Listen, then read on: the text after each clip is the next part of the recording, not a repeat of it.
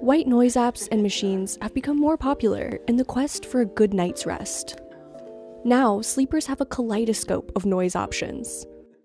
What are these different color noises? Sound is made up of waves, much like light, and we know a lot about light colors. Much the same way, sound can be described with colors based on the distribution of sound. White noise sounds like static.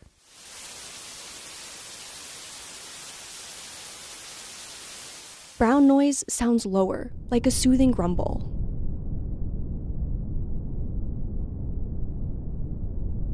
And green noise is somewhere between white and brown noise.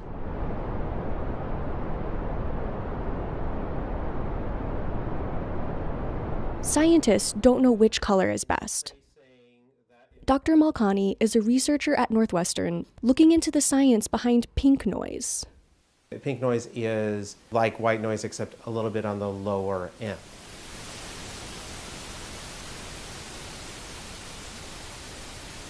What we're trying to do with this research is to stimulate or boost slow wave sleep, which is one form of deep sleep.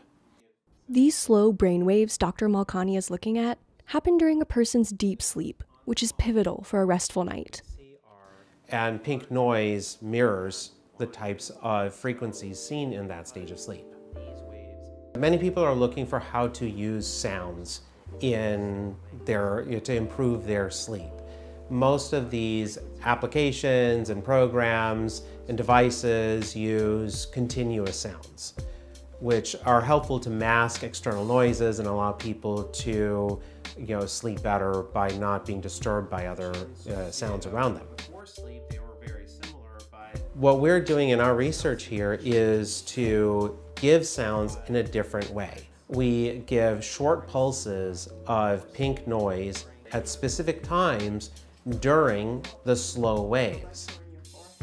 In these small studies, adults saw better memory recall after they slept with the pink noise sound pulses. The research holds promise for benefits beyond a good night's sleep.